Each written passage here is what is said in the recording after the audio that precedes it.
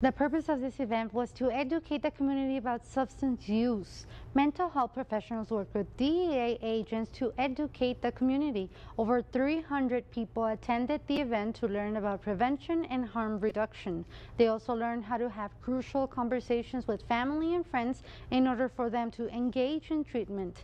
They also spoke about the treatment options they have available for the community. The chief of clinic services at Emergence Health Network says they want to help people with a substance use disorder to gain their life back. Came together because we as a community and as healthcare providers have seen an increase in substance use disorders. We know that folks need assistance, and so we wanted to be able to provide not only education but options for them to receive help and receive care.